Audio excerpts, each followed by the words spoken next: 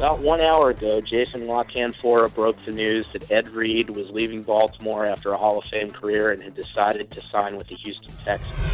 This is a colossal move for the Texans and one they desperately needed to make after letting Glover Quin sign with Detroit. Going into the offseason, Glover Quin was considered to probably be the most indispensable free agent the Texans had.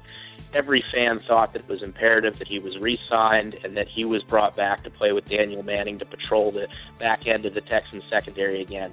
Texans fans were very, very surprised when Quin was let go, and then even more surprised when it came out that Quin's contract was for a mere 5 years, $23.5 million. At that price, Texans fans are scratching their heads as to why they let Quin go.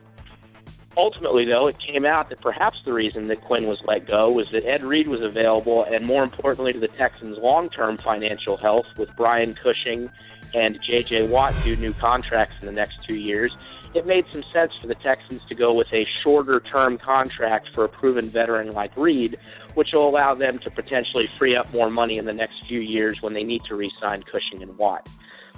What we've heard so far, at least what Aaron Wilson of the Baltimore Sun is reporting, is that Reed's deal is a 2-year contract with the Texans with potentially as much as $7 million guaranteed.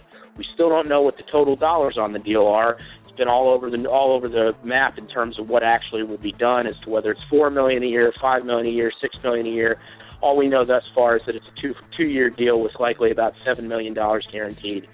For a team like the Texans that desperately needed to fill that safety position, to fill it with a player of Ed Reed's caliber is an undeniable win and a huge move for the Texans, especially after seeing how free agency had gone thus far with them losing so many starters on that side of the ball. It's a huge move for the Texans. Texans fans are ecstatic. Although we'll miss Glover Quin, to know that we'll have a Hall of Fame player like Ed Reed back there for the next year or two makes it much, much easier to swallow.